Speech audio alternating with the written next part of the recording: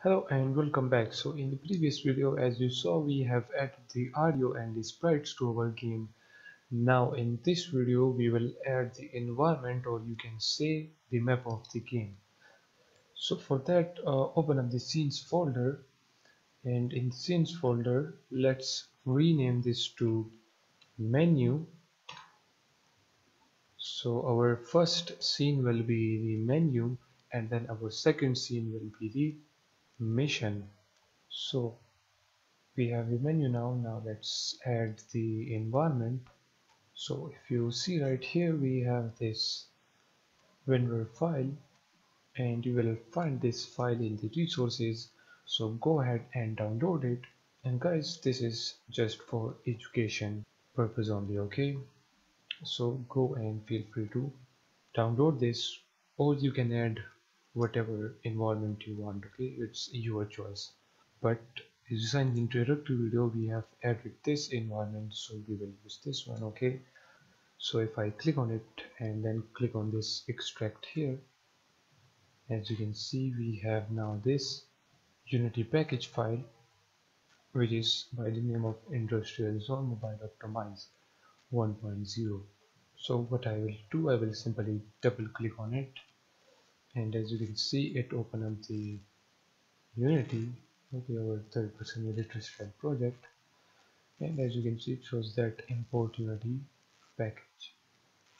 So this is all of the things inside this environment. Okay, we have the different particles, we have the prefabs, and we have the textures and all of that. And it's inside this industrial zone main folder. So I will click on this import now, and in a minute it will be imported inside our project. So as you can see, we have this industrial zone right here. So now what we will do with it, we have two scenes right here, which is the scene day and the scene night. But as you know, our game is in the night mode, so we will simply drag and drop this scene night inside the scenes. Now click on it, the scenes folder, okay, and then click on this scene night. As you can see, we have the environment right here. We have the trains, the houses, and all of that. So what we will do right here now, we will simply click on this unpack completely, and on this one too, click on unpack completely. Okay, now click on this scene night, and let's rename this to mission. Click on reload. Okay, now let's unpack them again. I don't know why it showed that again. Okay, so now we have everything set up. Now we have the mission. Okay, we have the mission settings .lightning file right there. Now let's create a empty game object, and in here we will name this as environment, and inside this environment we will basically drag and drop all of that like this. Okay, so it looks now neat.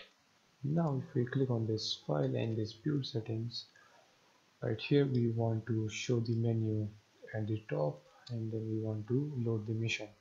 So when we build this game, so when the user wants to play the game, and when he play the game, we first want to show the menu. So it will load the menu, and then from the menu the user can go to the mission. Okay, so as you know, file, build settings, and you can simply drag and drop it, and you can add more scenes. For example, if you have the end game scene, so you can just simply add it after this mission. So let's take a whole look of this map. As you can see, this is our whole map. We have different lightnings and all of that, and you can reset this map to however you want.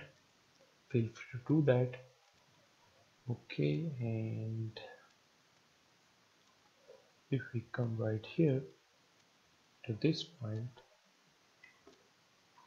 so we have this whole area, and what we will do with this area, we will just simply redesign this to our choice of design. Okay, but we will do that in the next video, so catch you guys in the next one.